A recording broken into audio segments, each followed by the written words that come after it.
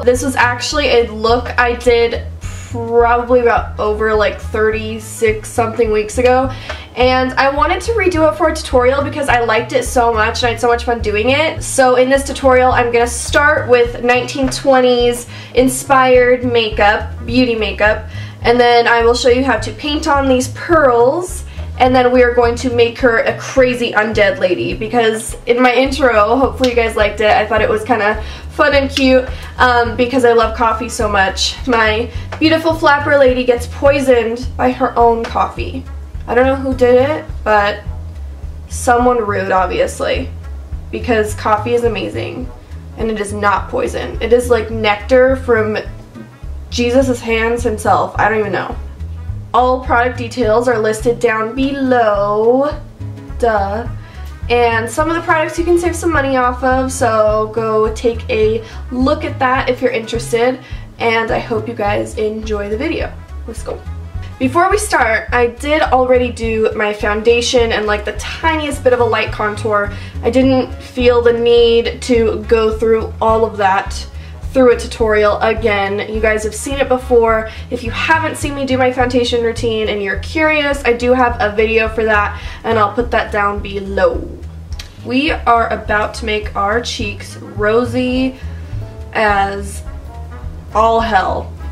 In most of the 1920s looks and makeup, you kind of see they have super rosy, pink, ready to go cheeks. So we are going to do that with the Morphe blush palette, which I love, as you guys probably know, because I've used it a few times. And I'm thinking we're going to go with this one and this one mixed together to get super pink. So just using a large stippling brush and those two Morphe blushes, we are going to put those all over the apples of our cheeks and bring them just onto our cheekbones a little bit too, because their cheeks were super, super accentuated. Pretty much when you're doing this look, I don't know if you can hear my dog dreaming. He's barking in his dream, possibly. What you barking at? Oh, now he really went to town. When you look in the mirror and you're doing these cheeks, you're like, okay, I think that's rosy enough. Just do like one more layer, because those things were pink. I want this to be seen from like a mile away, where they're like, whoa, she is flustered and flushed. Where's she going? I want to be there. I want to be there too. Now when you think your cheeks are rosy enough, we're gonna move on to the eyebrows. And the eyebrows, they were very thin and they were very long and kind of curved down to look sad, because you wanted to look pouty and beautiful. Maybe not, but that's just what I think of when I look at them, so that's what we're gonna do. So going in with a MAC 210 brush and Ebony Dipbrow from Anastasia, Beverly Hills, I'm just going to start creating the very thin and long curved shape for my eyebrows. Obviously my eyebrow hairs still show through, but I didn't mind too much, but if you do, you can totally block out your eyebrows using a glue stick. I also obviously had to add to my little beauty mark too. In most of the 1920s looks and kind of flapper looks, they have a lot of dark lips, and they have very intense little heart-shaped lips, and it's very cute. So we are going to use Gerard Cosmetics for the whole lips. Using the Cherry Cordial lipstick from Gerard Cosmetics, I am just going to completely fill in my lips. I also am going to use an E06 brush from Sigma just to get that very precise line and to really make the cupid's bow of my lips intense and very pouty. These lipsticks are super moisturizing, so I chose to use these ones, and then I'm going to use the Seduction lip gloss from Gerard on top to give that nice little candy apple glossy feel.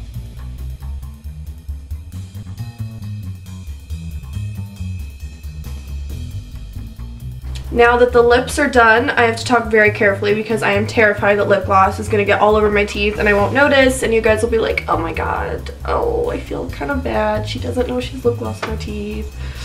I'm going to do one half of my eyes and I will be back to show you guys the other one.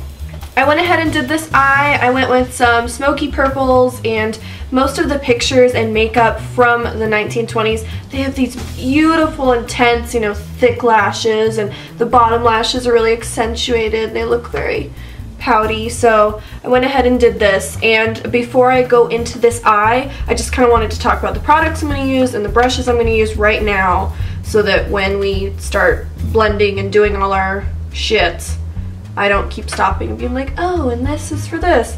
For the eyeshadows, I'm going to be using all Makeup Geek eyeshadows. As you guys know, I am an affiliate with them, so I use their eyeshadows a lot, and I love them. They're super blendable, so I'm going to be using those, and I am going to use these new Sigma FX brushes.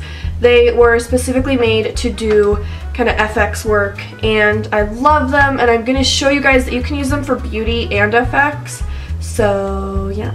We always got to start by priming the eyes, so I'm using the Urban Decay Primer Potion and the NYX Jumbo Pencil in Milk, just so that those colors will really pop. I'm putting White Lies from Makeup Geek Cosmetics all over the eye, just so that the eyeshadows blend nicely on top. Still using the Sigma FX6 brush, I am going to be putting Prom Night from Makeup Geek Cosmetics all over my eye.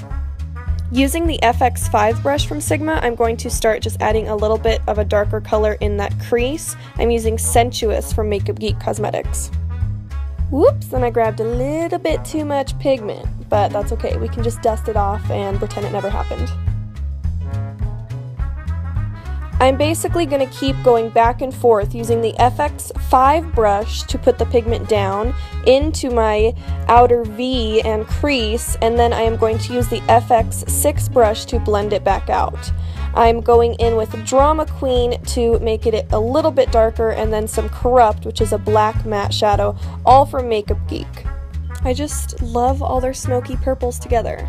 I don't know why I don't wear purple eyeshadow more in my life. I pretty much never wear purple eyeshadow, and this is kind of changing how I feel about it. I did want to add a little bit of liner, so I am just going halfway along my lid with the Inglot 77 liner and a Morphe angled brush. I then want to smoke it out using that Drama Queen eyeshadow from Makeup Geek, which is a dark purple. Popping on some lashes, I am using the 105s from Friends Beauty on bottom, and then 2 of the 140s stacked on top. They had a lot of really dramatic, very thick lashes back in this era, so I thought that the bottom ones really fit well.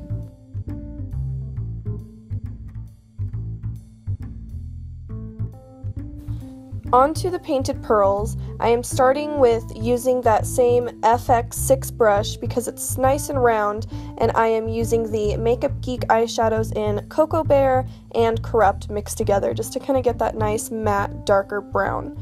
I am going to just pretty much pretend I'm drawing on pearls just right along my collarbone.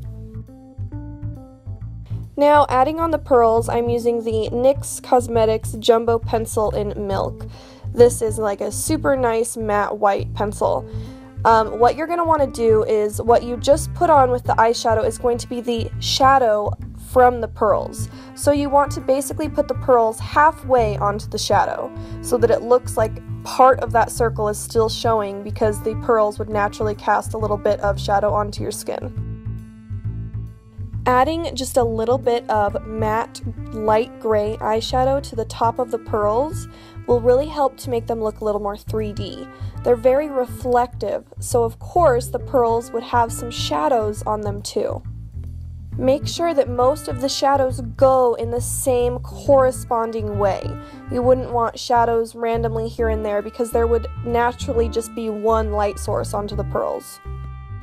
For some of the highlights, I'm going to be using Maroon Makeup's Paradise Paint in White. I am just going to help to curve the bottom of the pearls a little more and accentuate the bright white highlight that they would have. You pretty much just want to continue this process until there is a definite difference between that light gray transitioning to the NYX Jumbo Milk Pencil and then to the shock white of the Paradise Paint. Also make sure you're blending as you go.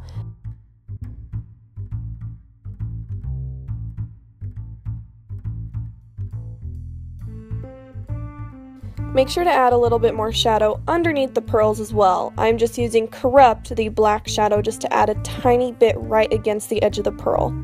Finally, go ahead and add that final white highlight. This is not going to be blended out. This is going to be the very reflective piece that's getting the light right against it. So make sure that all of your pearls pretty much have the corresponding same spot where they have that final white highlight.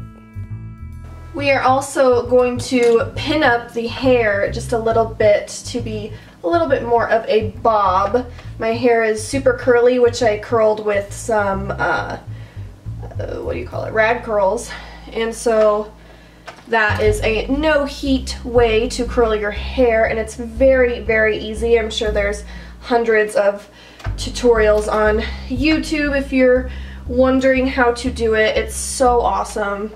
So we're just gonna try to tame this beast somehow, just a little bit.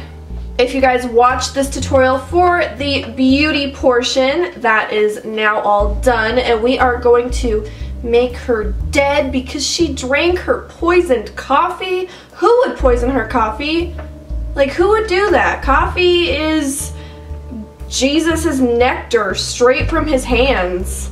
I don't know, but we are going to do our undead 20s lady as she walks the earth feasting on the hearts of men and women. I mean, if you want to feast on women's hearts, go for it. Do your thing. Ooh, I look so creepy. Okay, we're gonna go ahead and beef up this eye. We're just going to be using the FX6 brush and some Bitten eyeshadow from Makeup Geek, and we are just going to put that everywhere in rough strokes, in spots, mainly focusing around the eye area, and then adding some Lemon Drop and Yellow Brick Road from Makeup Geek Cosmetics to add a little bit more to that bruising. This look is actually like super easy and fun to do just because it is so messy, and like the bruised, fucked up eyes do not have to be perfect. They can look super messy. The messier the better. So just go ham in your eyeshadows. These bruises, they come in so many different colors. You know, bruises have yellows, purples, blues, reds. So go ahead and just use a bunch of these colors to really add a ton of dimension to your bruise. I'm adding in some Corrupt from Makeup Geek just to really darken it up, and even some Sugar Pills After Party, which is a blue shadow, just to add more and more. I'm pretty obsessed with this FX6 brush. That was hard for me to say. I've used it so many times in this tutorial, and I just adore it. It is becoming one of my favorites. Like, even I've been using it for blending, and now I'm using it to make these weird kind of textures for almost like there's dried up blood underneath the skin.